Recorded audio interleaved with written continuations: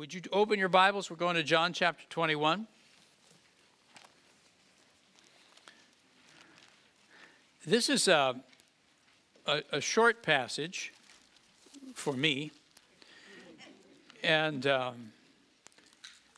but as I looked at it, I thought, I cannot pass this over. This is very powerful. It looks like a simple event, but it reveals an enormous amount about the heart of our Lord. Praise the Lord. Jesus, we love you. We believe in you. You are with us. You said you were. You're here right now. We ask you to open our hearts. We would bring you soft hearts. We need you to teach us. We need our eyes to see you spiritually and our ears to hear. I ask for the grace, Lord, to let that happen, to let your word open up, to let us watch you serve breakfast to 7 hungry men, to understand that you serve us the same way. You're amazing. Come and reveal your heart to us. In Jesus' name, we ask it. Amen. All right. We are in John chapter 21. John is giving us an event that the other Gospels did not. John was the last Gospel written. He knew what the others wrote. He knew what Mark wrote at Peter's leading. Mark wrote what Peter told him to write. He knew what Luke wrote. He knew what Matthew wrote. And he knew none of them had told this story. None of them had told about this time at the Sea of Galilee while they were waiting in Galilee for the Lord to appear. And he said, they have to hear this. People have to hear this.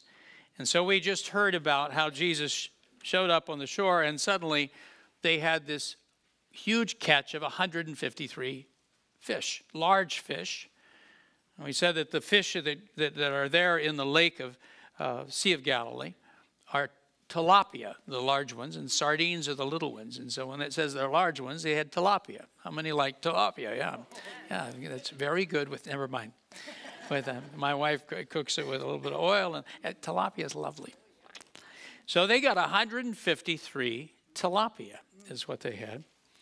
And he's showing them that he will provide for them. And that's what we saw last week. I will provide for you. He had multiplied the fish when he first called them. He was asking them to leave their livelihoods. He was asking them to, in a sense, leave their families. They would visit at times, but they were going out and traveling with him. So he says, I will provide for you. I will not forsake you. And we said last week that if you and I do not understand God as our provider, we will never be able to step forward in ministry. Every form of ministry has some sort of financial component to it, you might say. That if I'm going to do this, it'll cost me something. If I give up that to go serve the Lord or do this or go on a mission or give to a missionary or stay home and care for my kids because the Lord's asking me to and not work, there's always a financial component. And I'm going to have to walk in faith and believe that God will be my provider. Does that make sense? Yeah, we saw that powerful lesson last week. When those fish came in, I think Peter went to the boat and he pulled that big net in. We said it's a trammel net, apparently. I didn't know what one was until I studied it last week. So maybe you did, but it's 3 layers. It's 2 big outer layers, and then it's got, I think, a gill net in the middle. And the fish swim into it and get stuck, as far as I can tell. And there's about 100 feet of this thing. And so Peter pulls this in, and I think he takes out about 7 or 8 of these tilapia, and he brings them to Jesus. And Jesus serves them breakfast. Now, you can go right on by this and just go, well, yeah, he served them breakfast. Let's go on to the next thing, which is where he takes Peter and reconciles with him after each one of the denials. It's a tremendous passage that's coming up. But stop and think about it. The resurrected Messiah, the divine Son of God, actually cooked breakfast. Now, if if it were you or me, we'd have pointed at it and gone, you fix breakfast. He fixed breakfast. He cooked it. And then he served it. It says this. He served them breakfast. He handed them the bread. He handed each one the fish. I looked at that and I thought, wow. Look who we're talking about. Jesus served them. Now that's character, people. We're seeing his heart. We're seeing who he is. Wouldn't you think that the glorious resurrected one, you sang about him, I sang about him just now. You who created this, you named the stars, you walked beneath them, didn't we sing something like that? And isn't he the Word? Yep. And now he's in his resurrected glory. I mean, the suffering and all that's past. He's in his resurrected glory. And he shows up on the beach, makes a campfire, lets it burn down to charcoal, to coals, and then cooks some breakfast and serves them like a waiter in a restaurant. This is our Lord. He's humble. He's kind. He's amazing. Let's have a look. I'm going to pick up there at verse 9. So when they got out on the land, they saw a charcoal fire already laid and a fish placed on it and bread. And Jesus said to them, bring some of the fish which you have now caught. And I would suppose that, as I said, it's probably about 7 of the fish. There's 7 men. With Jesus, there's 8. Simon Peter went up and drew the net to land, full of large fish, 153. And although there were so many, the net was not torn. And Jesus said to them, come and have breakfast. None of the disciples ventured to question him, who are you, knowing that it was the Lord. Jesus came and took the bread and gave it to them, and the fish likewise. This is now, says John, the 3rd time that Jesus was manifested to the disciples after he was raised from the dead. Let's look at our study. He will come. When we say yes to Jesus, he enlists us into his mission of saving, healing, and loving people. And that can be hard, dangerous, tiring work. Have you discovered that yet?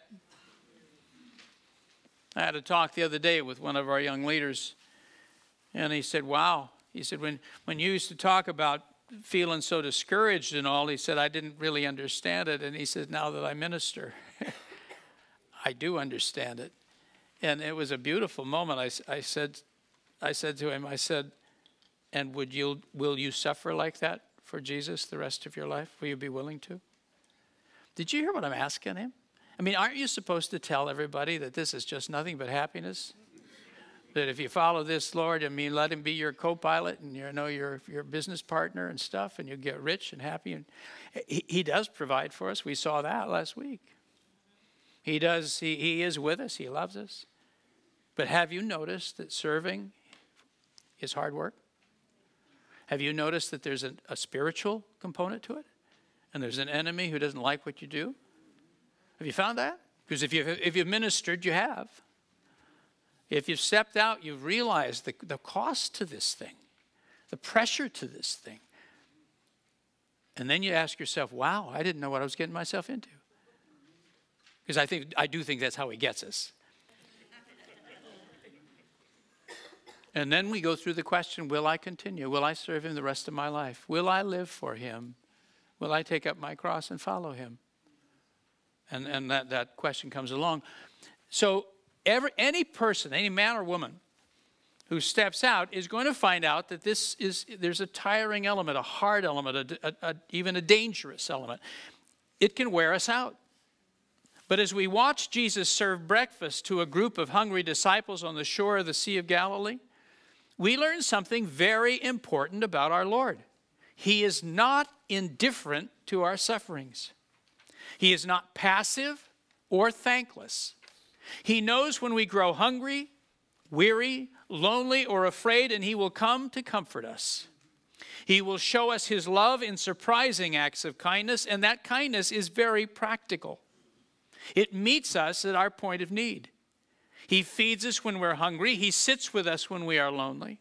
He builds our faith when we are fearful. He restores our vision when we are discouraged.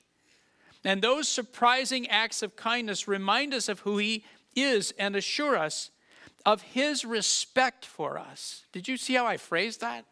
I wasn't sure I could write that. His respect for us. As you walk with this Jesus, you will find you are not some little servant of his. He loves you, and he loves what you do. And he respects it. Amen. He treats you as a valued partner, you might say. It surprises me. I mean, I really loved the worship tonight. Just the whole thing with just the depth of God's love to us. The longer I walk with him, George is reminding me, there is large print. And I thought this was pretty big print tonight. But if you want large print, just hold your hand up and you'll get one so you can see that's not a gray cloud on the page.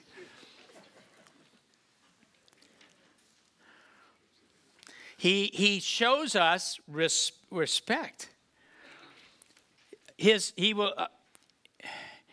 It meets us at our point of need. He feeds us when we're hungry. He sits with us when we are lonely. He builds our faith when we are fearful. He restores our vision when we are discouraged. And those surprising acts of kindness remind us of who he is and assure us of his respect for us. We are his people, his beloved, his bride. Why don't you say that? We are his people, his beloved, his bride. He is deeply aware of our suffering, and we can count on him to come and help us in our time of need. That's one of the lessons we learned from that amazing breakfast in Galilee. Those 7 men weren't foolish when they went fishing. A lot of people who look at that passage will say, they shouldn't have been fishing. They'd been called to the ministry. Look at these guys going back to fishing, and they scold them. They needed to provide for their families. You know that we know Peter was married. In fact, it was his mother-in-law's house. Jesus heals his mother-in-law. Remember that? To get a mother-in-law, you got a wife. See? You learn stuff as life goes on. They needed to provide for their families, but after a long, cold night on the lake, they had caught nothing. And they must have been discouraged that morning. Each one of those men had left his livelihood to follow Jesus. But that season of traveling with him from town to town was now over. All they knew was that that moment that he would, all they knew at that moment was that he was alive and that he had told them to wait for him in Galilee. So they were waiting. But waiting didn't feed their families. That's why Peter said, I'm going fishing, and allowed the others to join him. He was willing to share whatever they caught. But as the first light of morning turned the dark sky gray, they were all sitting there in that boat with nothing to show for their efforts. They must have been tired, cold, and hungry, when suddenly one of them spotted a man standing on the shore about 100 yards away. It was Jesus. The glorious, resurrected Messiah and divine Son of God had come down to the beach and lit a campfire and was going to serve them breakfast. Those of you going to Israel, when you go up and you're in the Sea of Galilee, you'll go out in a boat, you'll be very close to where this took place. My guess is it's somewhere around Capernaum. There's some hot springs there, and so the boats can come up near the shore. They catch a lot of tilapia. I mentioned in one of the services, I don't think it was this one last week, I just read, what did they read? In 1968, they caught 302 tons of tilapia in that lake. So commercial fishing, I mean, this is not a joke. I mean, it's real stuff. And they can go right off the shore, and that north shore right in that area is heavy basalt rock. So it's not just there's sandy beaches stuck in among it. But in that part of the thing, there's a lot of basalt rock and all. And they're not far, about 100 yards offshore, probably working around that area where the warm water is, trying to get the fish. And he's standing 100 yards there on the shore. We must not skip over these few verses. The event they describe is absolutely amazing. It beautifully reveals the heart of our Lord. It shows us how he cares for us. It teaches us how to care for others. Let's join those 7 men at that campfire and learn with them the same lessons. Would you turn that over to your Bible study? I'm only doing a few days today. Monday. Let's go back and look at the story. When they reached land, they saw a campfire which had already had burned down to hot coals with fish cooking on it and bread waiting nearby. And then Jesus spoke to them and said, "Now bring some of the fish which you caught. The one roasting on the fire would not be enough for all of them." Peter went back to the boat and drew the net closer to land. John tells us the fish were large, which means they were tilapia. So Peter probably only took 7 or 8 to Jesus. John also wants us to understand the magnitude of this miracle. When the fish were counted, there were 153, enough so each of those men could take them home to their family. There was one more aspect to the miracle that John mentions. Even with all the weight and pressure of so many fish being towed to shore, the net was not torn. Not one fish was lost. When the fish were cooked, Jesus said, "Come, eat breakfast." The fact that he needed to invite the disciples to move closer indicates that they were standing at a distance, staring at him while he prepared the food. So that was awkward. He's there cooking, and they're all standing back gaping like that. It was an odd thing. Then John adds a surprising observation. He says, not one of the disciples had the courage to question him about his identity by asking, "Who are you?"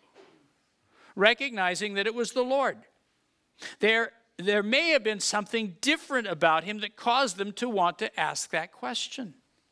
I think whatever the difference there was in his appearance, if indeed there was a difference, was due to the fact that they were seeing the resurrected Jesus, not a resuscitated Jesus.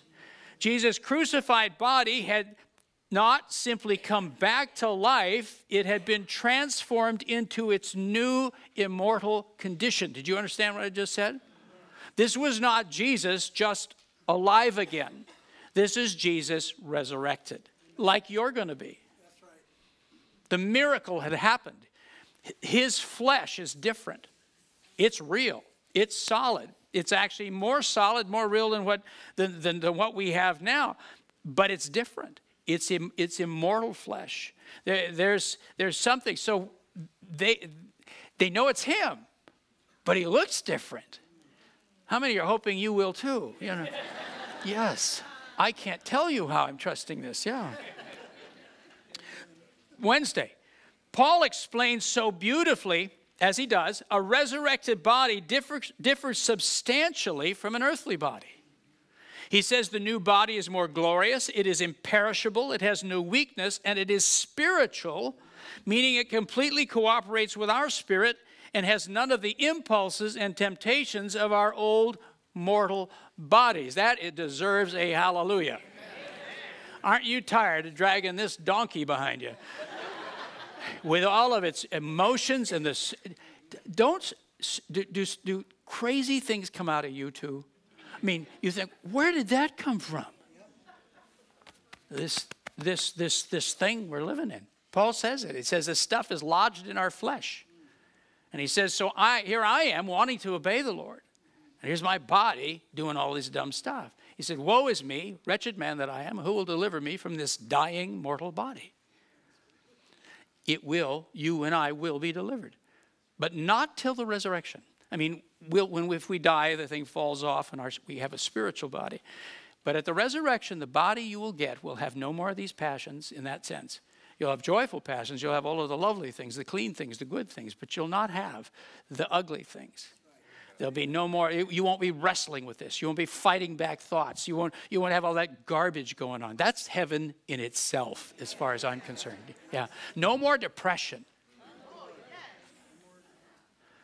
I mean, that's worth a sermon right there. I mean, we can just go home right there. Just get that garbage off of us. So Paul, he says it even has another form of flesh. He says that. So the person those men met on the beach that morning was the same Jesus they had known so well. Yet there was also something wonderfully different about him. And it was that difference that made them want to ask questions. But as John says, no one had the courage to do it, not even Peter. You know they're scared when Peter doesn't say anything. We even need to ask ourselves if we hope to look, we need only to ask ourselves if we hope to look exactly like we do now after we're resurrected, or do we hope that our appearance will be somewhat different to appreciate the significance of the change in Jesus' appearance? I think we all expect our resurrected bodies to look healthier and better than our mortal bodies, and that was true of Jesus as well. One more. In this verse, John describes an event that is so practical, it would be easy to overlook its meaning. He tells us Jesus came and took the bread and gave it to them, and the fish in the same way. In other words, Jesus personally served the food to his disciples. He stepped forward and picked up the bread and handed a piece to each man, and then took the roasted fish and did the same, probably handing a whole roasted fish to each one. What makes that simple act so remarkable is who is serving whom. The resurrected Messiah, the divine Son of God, was waiting on those 7 men like a servant waits on a table of guests. He lit the fire, cooked the food, and then personally served each one. Undoubtedly, they were all tired and hungry after a night of fishing. But one would hardly expect the resurrected Jesus to make them breakfast. John mentions this because it reveals so much about Jesus' character and the way he cares for us. Even in his glorious state, he is still the greatest servant of all. Would you turn back? The greatest servant. We humans have a hard time understanding God because he is so different from us. And nothing is more different than the way he defines greatness. It is virtually upside down from the way humans normally think about greatness. Listen, and would you read this with me? Jesus called them to himself and said, "You know that the rulers of the Gentiles lord it over them, and their great men exercise authority over them.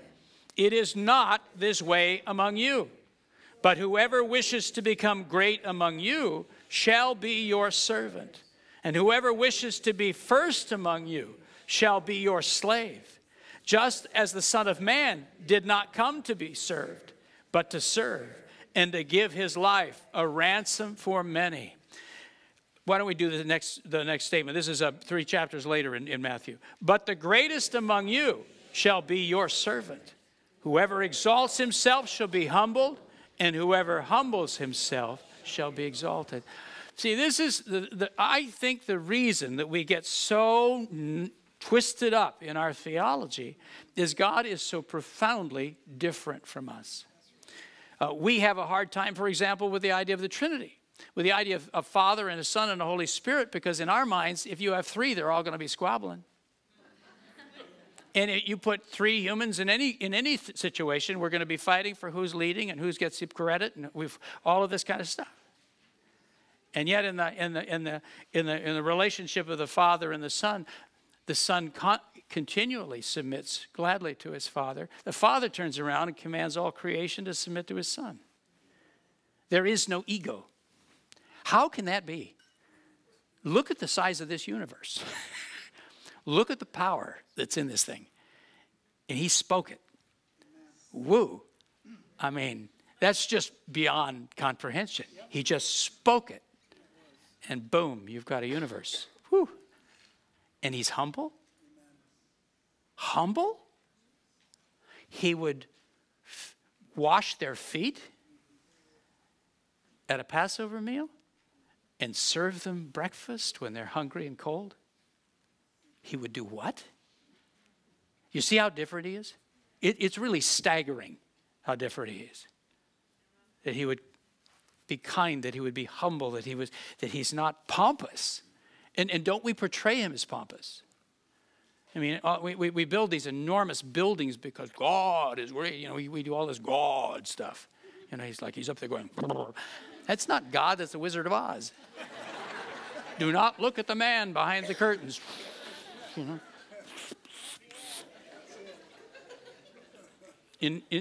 If we were to concoct God, that's about what we'll come up with. The Wizard of Oz. But when you look at the real one, he's just stunning. And we can hardly believe our eyes. The point Jesus is making in these statements is that God gives authority to those who will rise, or who will use that authority to care for his people, not to those who will exploit or abuse them. I'll do it again. He gives authority to those who will use that authority to care for his people, not to those who will exploit or abuse them. He doesn't trust people who are full of personal ambition.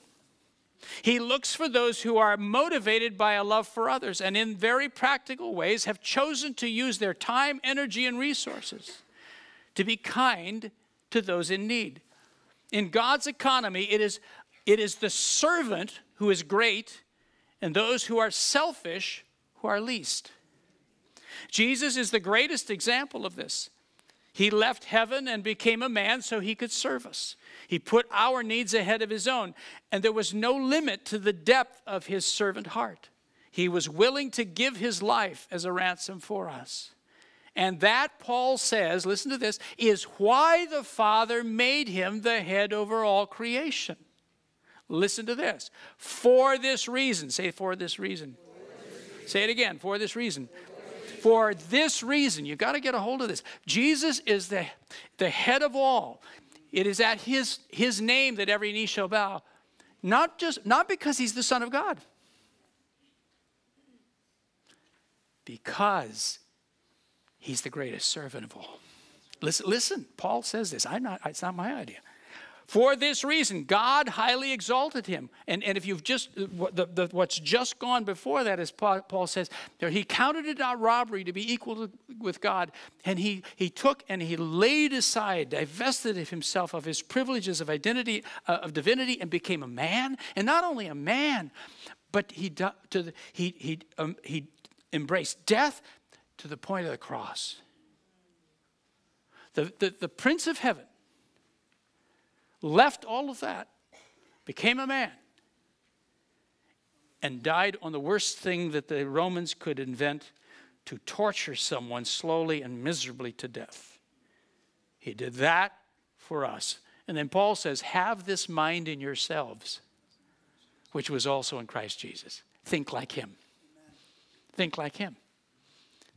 He did all of this, and then he says what I just read. For this reason, God has therefore highly exalted him. And bestowed on him the name which is above every name, so that at his name, the name of Jesus, every knee will bow, of those who are in heaven. That would be what? The saints that have gone before, the angels, those that are on earth, and those that are under the earth. And I'm not sure who those are, unless it's those who have died apart from God. And that every tongue will confess that Jesus Christ is Lord, to the glory of God the Father. His lordship, says Paul, is a reward for his servanthood. The servant of all has become the Lord of all. Kindness. Kindness is an action, not an attitude. Empathy is an attitude, not an action. Empathy is the emotions we feel when someone is hurting. You and I can look at a situation and go, oh, I'm sorry. That's miserable. And do nothing. That's empathy. I'm emoting. I am feeling with you the pain you're feeling. It's a good thing, but empathy is very different than kindness. A person can feel empathy but do nothing to help. Kindness is different. It is expressed only when someone sees a need and does something about it. The need may be large or small, but when a person stops what they are doing and meets that need, kindness has taken place. Jesus taught us this principle in the parable of the Good Samaritan. Basically, in that parable, he says loving one's neighbor means to be kind to them. You recall the parable?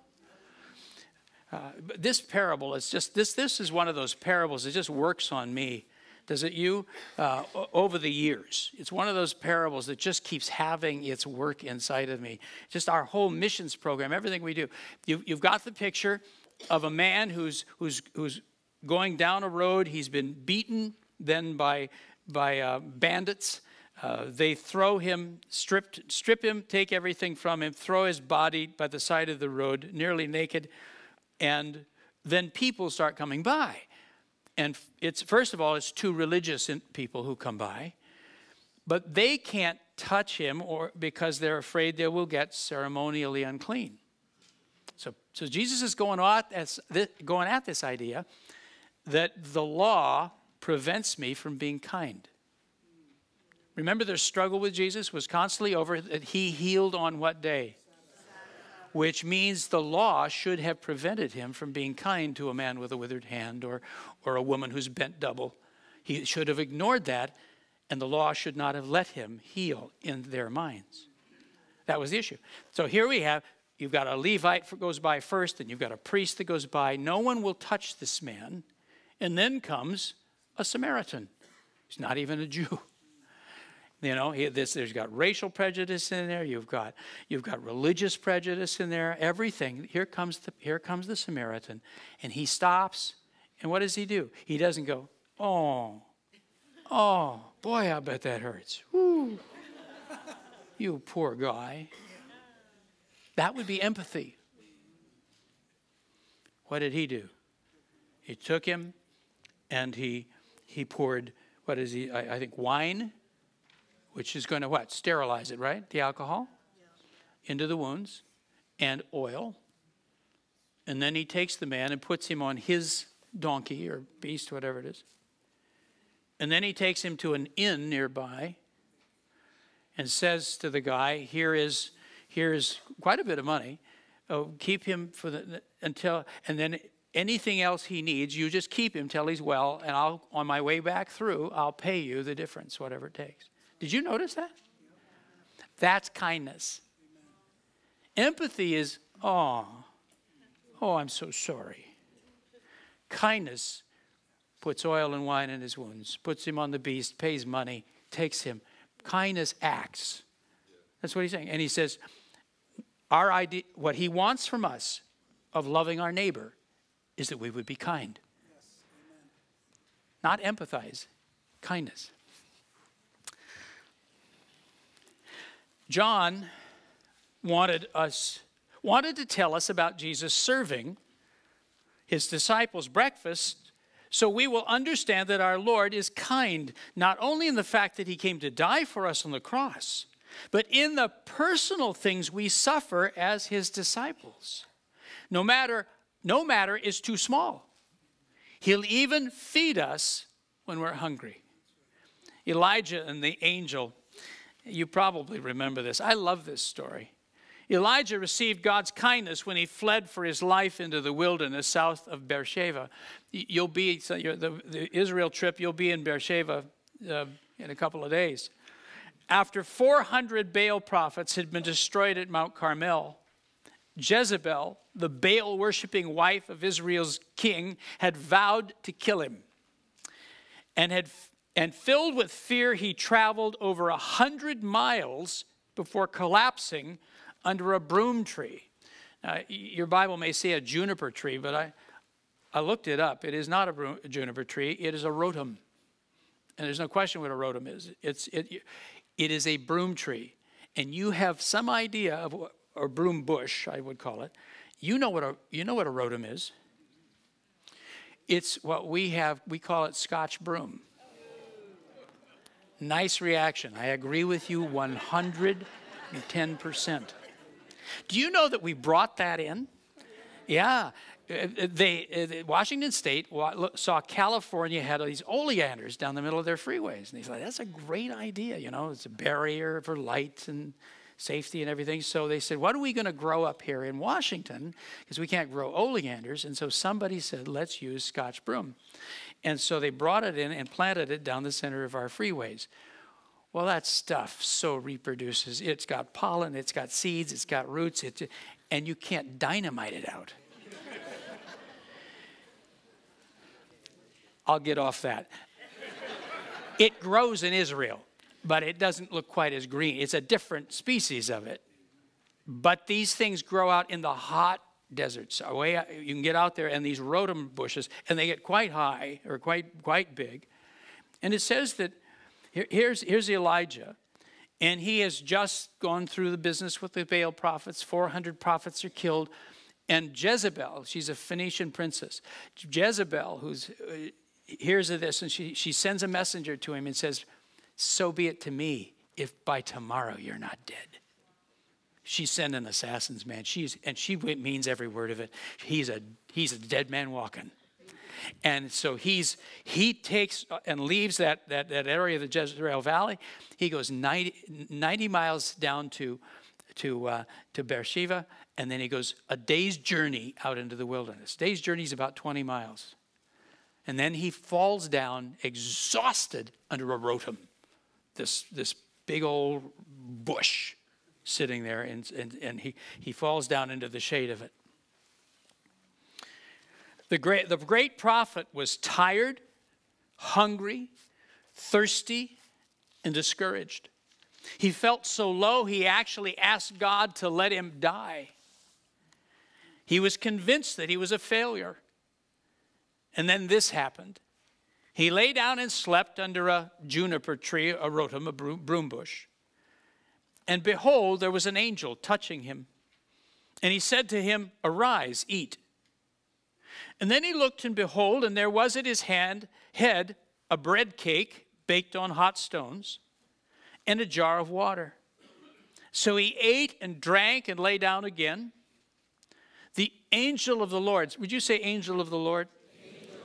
The angel of the Lord is not just any old angel. That phrase is I believe, the pre-incarnate Jesus. He's a very special person. I mean, this is not just one of the angels. It isn't Gabriel. It isn't Michael. This is the angel of the Lord.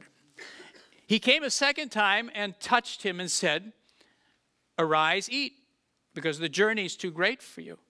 So he arose and ate and drank and went in the strength of that food 40 days and nights to Horeb, the mountain of God, which is Mount Sinai, which is down in Saudi Arabia, as far as I'm concerned. And so he walks. Notice how he treated him. I believe the angel of the Lord is the pre-incarnate Son of God, Jesus. And please notice how he treated Elijah in that moment of weakness. He didn't scold him. He didn't shame him for being afraid. He didn't demand that he turn around and go back, at least not yet. That weary man needed much more healing before he would be ready for another confrontation. No, the Lord was gentle with him. He cared for his practical needs. He cooked a meal and gave him a drink of water, and watched over him while he slept twice. And that same Lord took care of those 7 weary disciples by the Sea of Galilee and takes care of us when we need him.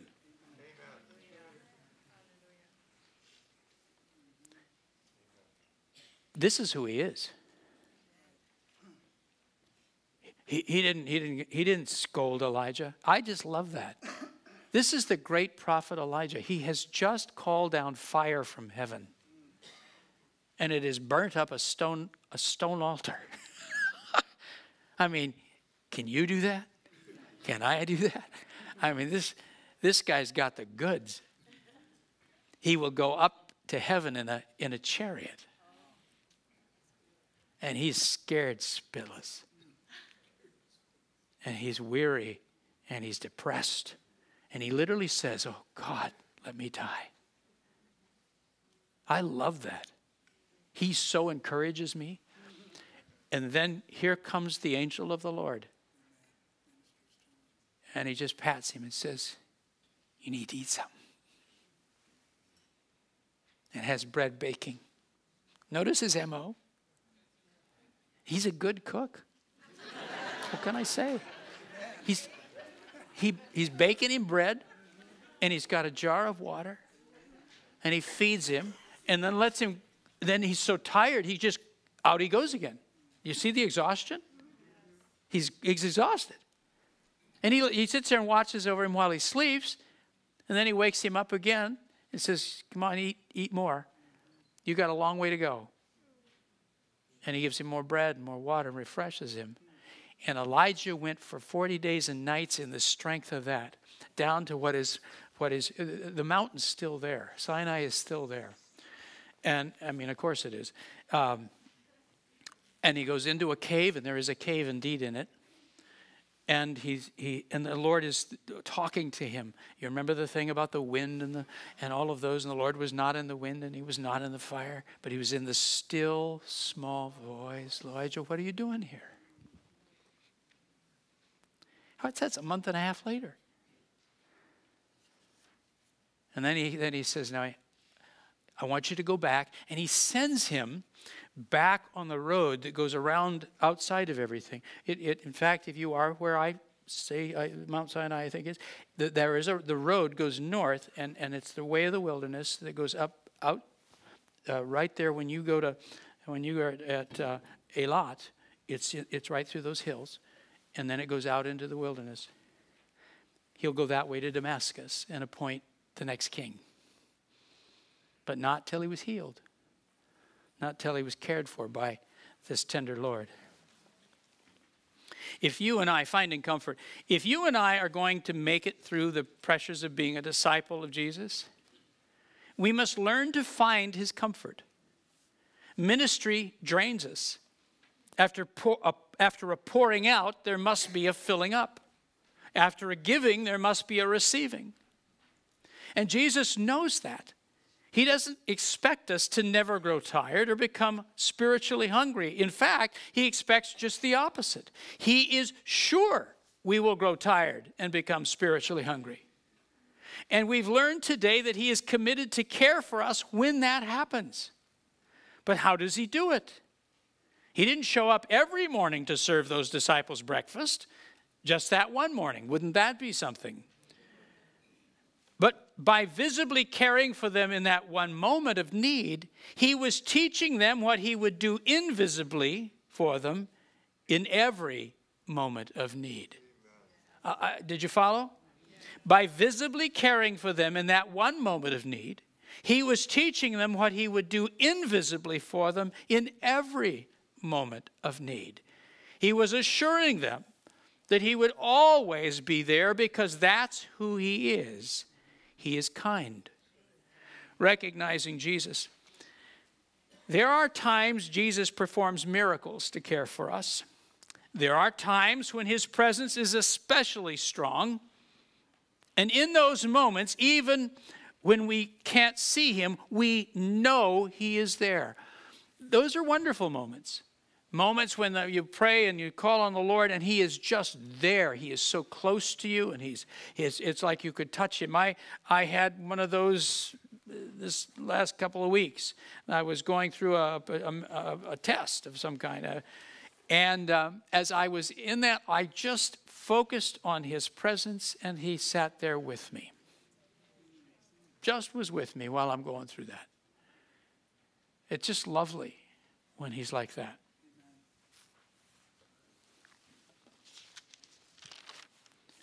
But he also ministers to us through his people. He will send someone to help us. In their voice, we will hear his voice. From their hands, we will receive his care. And if we don't understand that fact, we won't recognize him when he arrives. Later on, we'll wonder where he was in our moment of need, even though he was there all the time. He came to us in those who were willing, those who had learned to listen, those who are kind, young or old, rough or skilled. That was his gentleness we heard in their voice. His compassion we saw in their eyes. His healing we felt in their touch. I have two daughters that are nurses. And one is a nurse practitioner and the other is an emergency room nurse. And I've thought to myself, because they just tell some pretty wild stories. And I've thought to myself, what a blessing for someone to have had my daughter in that moment of crisis. And there are times in which literally a word of knowledge has saved someone's life. They didn't know that. She didn't go, oh, I have a word of knowledge. They didn't know that as she was attending, one of them was attending to the one in their crisis, that my daughter was quietly praying in tongues over them. But she was. God had sent them. God had sent my daughter, either one of them. My wife, by the way, did the same thing. She's a nurse too. Same deal. That compassion, that kindness, it was Jesus sitting there. We have to see that when he comes to us, it's not only in the miracle moment of his presence, but it is also in his people. He comes to us in human flesh. He comes to us in those who are watching over us. A Stephen ministry we have here. Those are men and women who have trained themselves carefully and will spend an hour or so a week just sitting and listening and giving care to someone. That's Jesus. Jesus in human flesh. Jesus through their hands. Jesus through their eyes. Jesus, and if we say to him, Lord, where were you? You know the joke, don't you? You know, the guy gets stuck on the roof in the middle of the flood. Yeah. You know, a helicopter comes by and says, take the rope. He says, no, I'm waiting for God. And the next boat comes in and says, get in the boat. He says, no, I'm waiting for God. I forget what the third one is, but after a while, when the guy talks to the Lord, and he says, Lord, why didn't you save me? He said, well, I sent a helicopter, I sent a boat, and I said, I forget what it is. He says, that was me. We look right past the person he sent and say, where are you? He sends us. How many of you, think about it, have had someone, some kind person, some place where you were in a difficult place, and someone came and sat and listened to you, or someone brought a healing to you of some form, or a kindness to you, and afterward you thought, why, that was God. Do you know what? It is. He is faithful to us. Let me give you one more example and then I'll quit. This is years ago when our middle daughter was born. We were living on Whidbey Island, and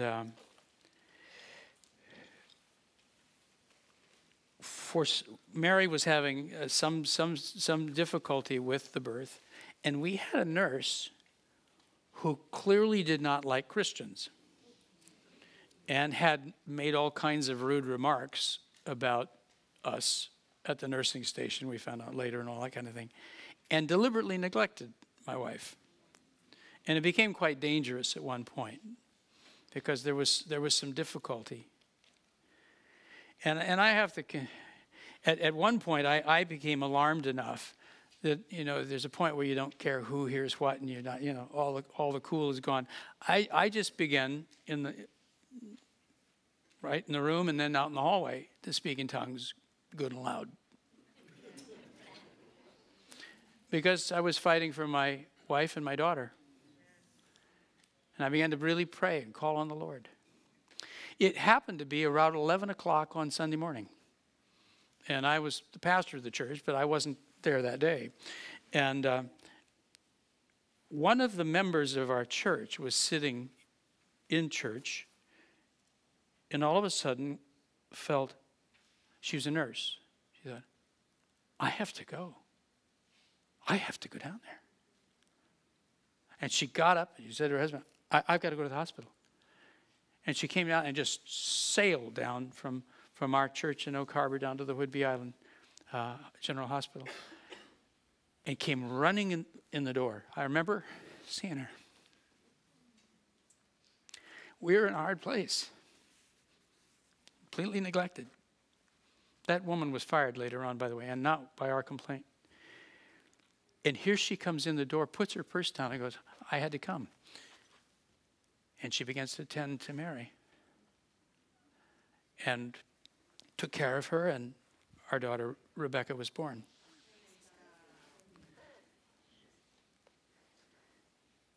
That was Jesus.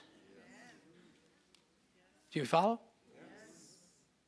That was Jesus who came at our point of need through one of his disciples. He sent her. He strengthened her. He was with her. He came to us through his disciple. And he does that through us as well. If we have eyes to see, we'll see him. If we have ears to hear, we'll hear him. Because one thing is for sure. He will come. Would you say that? He will come. Let's stand. If you'd like, if you can. If you have a bad back or something, please stay seated.